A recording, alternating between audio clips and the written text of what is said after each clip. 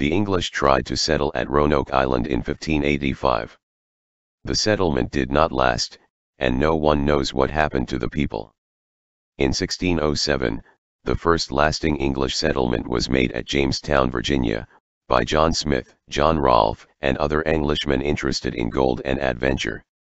In its early years, many people in Virginia died of disease and starvation.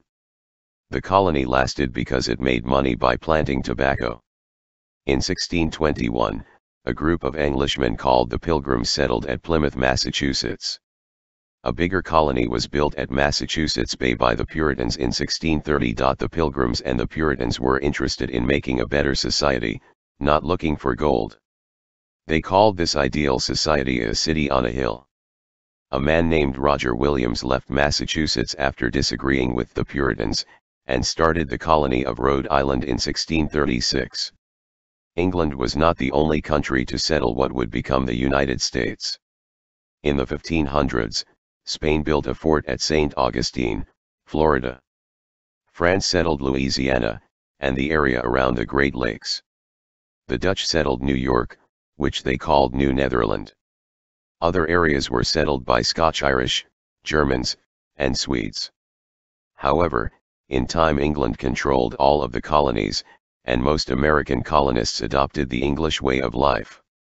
The growth of the colonies was not good for Native Americans. Many of them died of smallpox, a disease brought to America by the Europeans.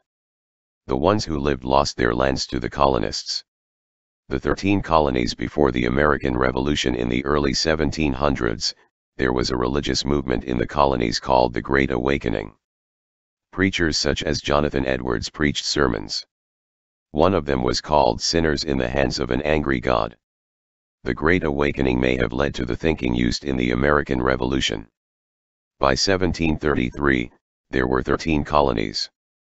New York City, Philadelphia, Boston, and Charleston were the largest cities and main ports at that time.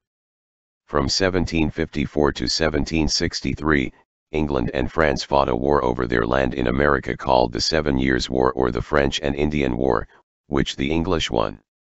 After the war, they issued the Proclamation of 1763. It said that people who lived in the 13 colonies could not live west of the Appalachian Mountains. Many colonists who wanted to move to the frontier did not like the proclamation.